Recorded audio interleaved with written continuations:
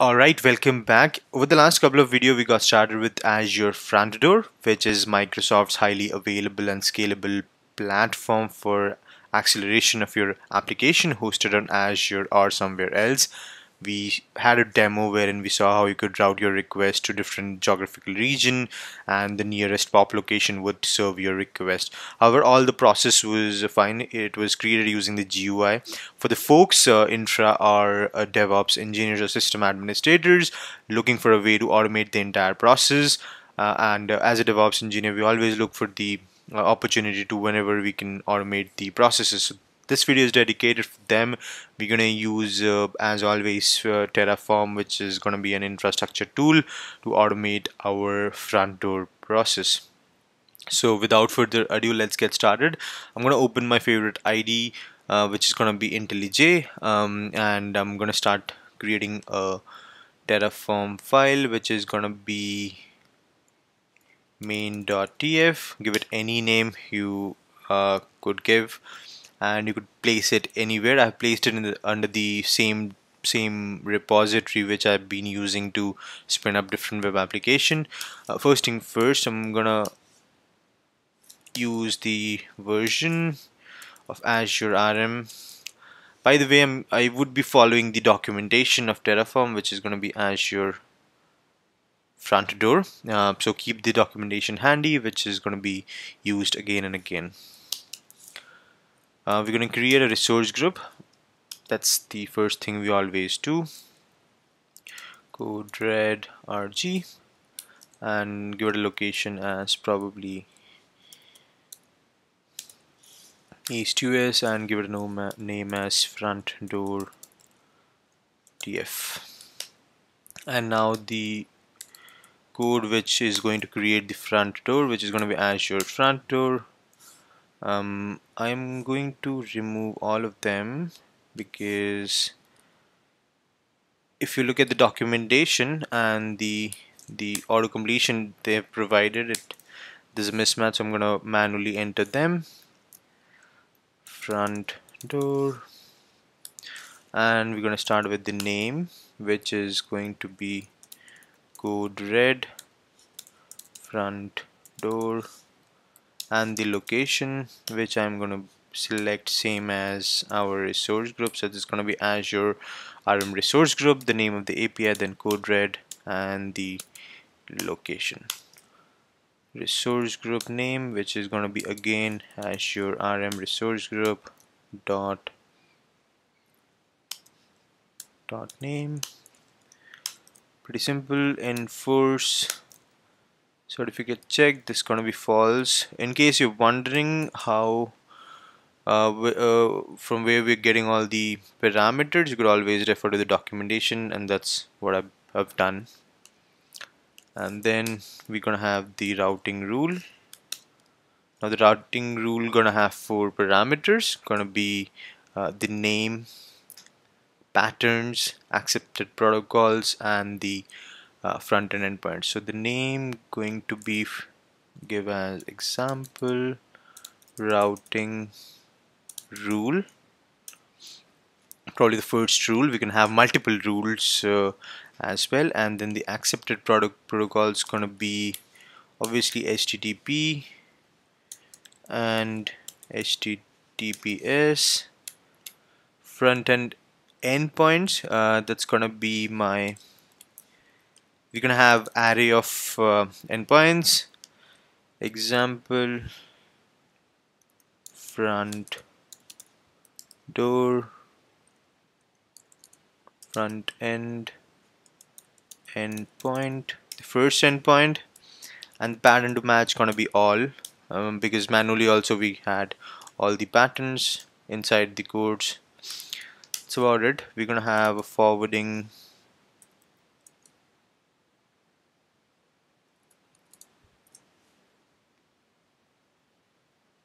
and inside this we're gonna have a forwarding configuration, which is going to ask about the backend pool name. It's gonna be example backend, give it any name, and then there's gonna be forwarding protocol, which is going to be match request. Don't bother much about these protocols. You can always copy it from the documentation. That's what I've been doing, and then you can, basis on your requirement, you can always just edit and use the naming convention basis your company-wide naming convention, whatever you folks use. Health probe, which is going to give it a name. This is just a name, a starting name.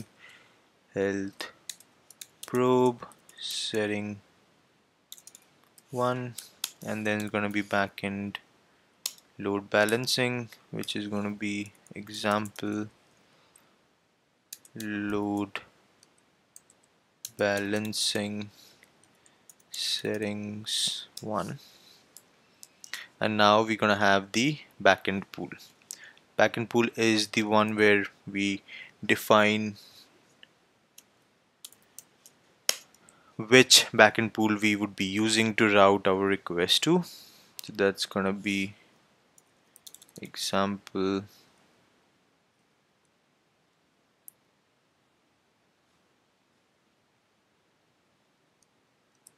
backend Bing. That's the name we have given above.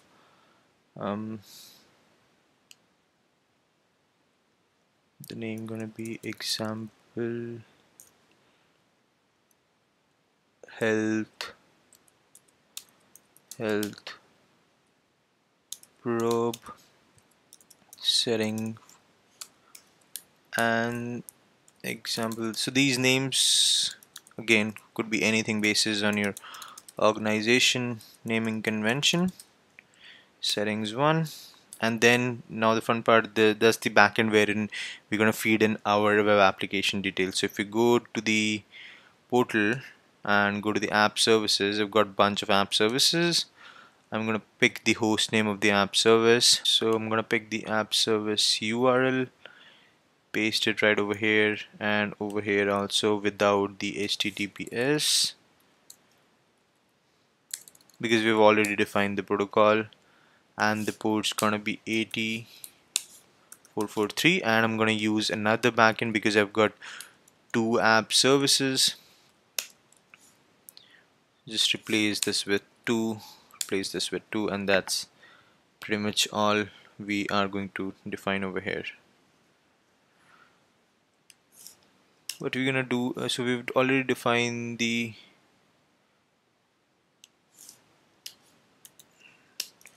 host name and everything. What we're gonna do is we're gonna define the load balancing name, example load balancing setting 1, and then the health probe. Okay, we've already got it. Yeah, we've already defined it right over here, so we don't need one. So what we need is the front door endpoint, and you will see that the gray highlighter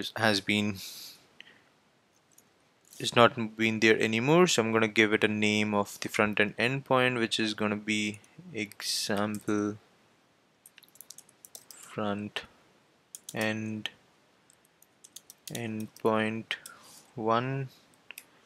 Host name gonna be, that's the important part. That's the host name which you would be using to route your request. Remember, we were hitting the host name of the front door, which was taking the request to the backend application, which was the app services. So that's gonna be the host name.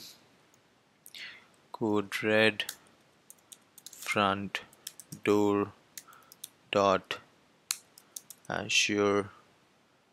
That's going to be static Azure ft.net, and it's going to be false, and that's about it. Looks fine. However, that's a long configuration, around 50-55 lines. So what we're going to do is we're going to spin up the terminal,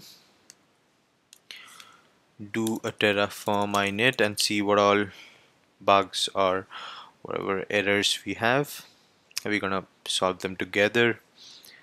So it's initializing, downloading all the modules, do a Terraform plan. Now let's see if we have any errors. Yes, we have got one. On the line 11 it says that the accepted protocols are HTTP and HTTPS. There's a simple typo over here. And we run the plan again and wait for it to compile and let us know if there are any errors or any typos. Yep, there are. So it says that the routing rule, example routing rule, was not found. So if we go to the routing rule, that's our routing rule, it says that the name of the routing rule was okay. There are a bunch of typos which we're gonna fix. Looks like this was not found, so that was supposed to be capital because we're defined with capitals. Routing rule 1, it's gonna be again routing rule. And if you go through the settings again, there's a health probe with settings, and if you see over here, it should be balancing,